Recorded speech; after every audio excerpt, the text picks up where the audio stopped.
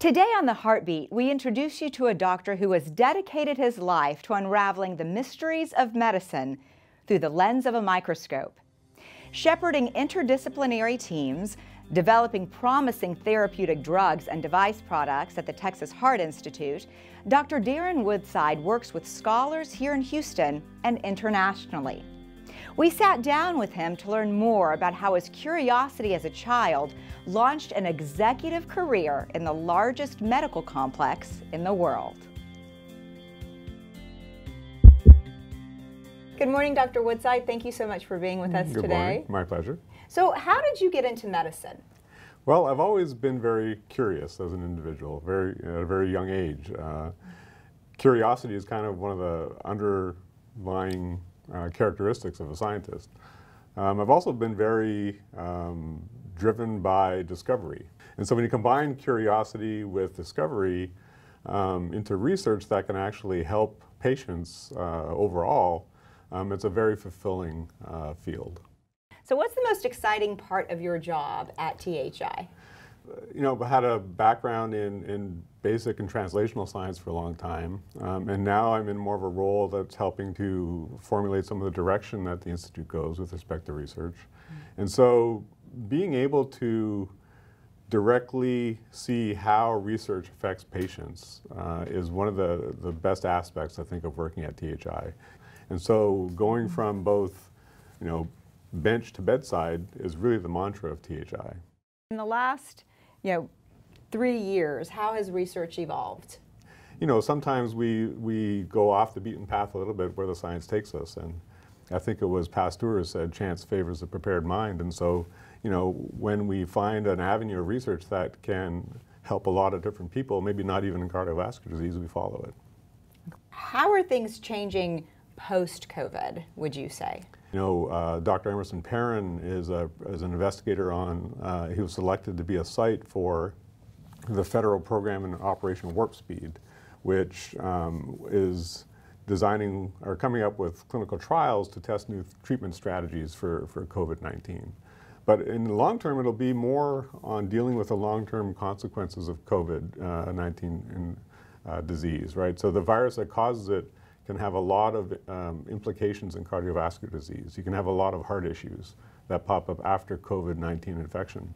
And it's not that much different than other respiratory viruses or viruses that affect the lungs and things like influenza.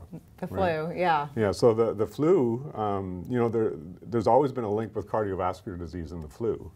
In fact, there's studies that show that basically after the flu, there might be a 6-fold increase in your chance of having a heart attack or a stroke. Wow. And so the changes that occur in the heart and the long-term consequences of being infected with SARS-CoV-2, which is the virus that causes COVID-19, are going to be some areas that we'll need to focus on. Dr. Woodside's team of investigators includes leading scientists, engineers, and doctors who are doubling down on some of the most cutting-edge treatments and partnering with experts near and far to accelerate the advancement of therapies into the clinic. So tell me about the main area of focus that you have here at THI, or main areas of focus. There's multiple ones. So right now we have 5 to 6 basic thematic areas of research, and these involve our historical research in assist devices and mechanical assist devices, total artificial heart. We have gene therapy programs. We have programs in regenerative medicine research.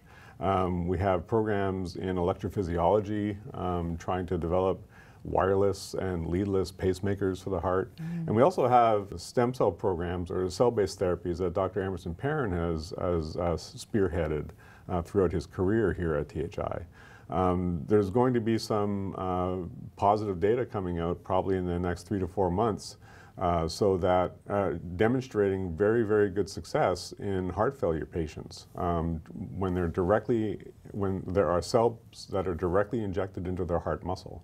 And so these cells have a general anti-inflammatory effect, and they seem to be very, very beneficial in heart failure patients that are very early in disease progression.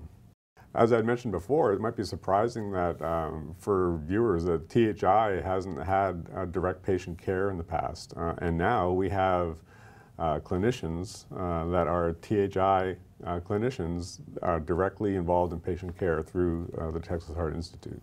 We have like I said before, the soup to nuts, the full research ecosystem, if you will, of translational research into patient care with our clinicians.